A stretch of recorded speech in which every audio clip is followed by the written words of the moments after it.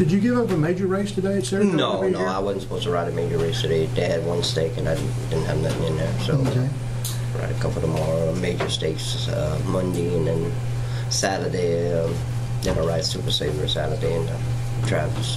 But flying in and flying out just for one race, that's an unusual thing, right? I mean, no, but I do it quite much. I mean, almost every weekend, you know, Saturday or Sunday I'll fly somewhere and go ride. You know, if it's not a mountain, you know, here and there, you know, and you try to follow your good horses so you don't lose them, so that's the main thing.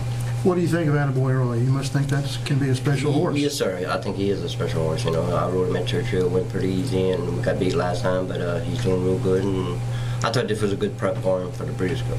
How many times you been on Attaboy Roy? 3 times. And he won? 2, and then he ran second last time.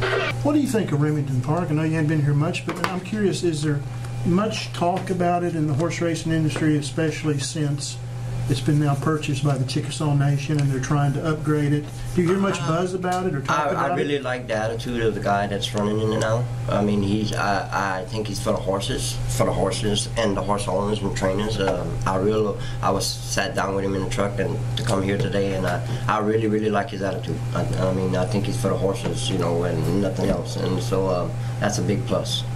Winning 3 of the last 4 Kentucky Derbies, obviously something that's unheard of.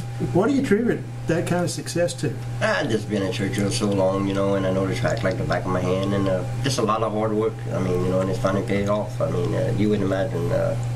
I guess it still hasn't sunk in yet, you know. I mean, I guess I'm gonna have to look back at it one day and see. But it's unbelievable. Did your life change a lot? Not really, you know. I mean, I'm an everyday guy. I mean, I wake up in the morning, go to work. I love my animals, so no, not really.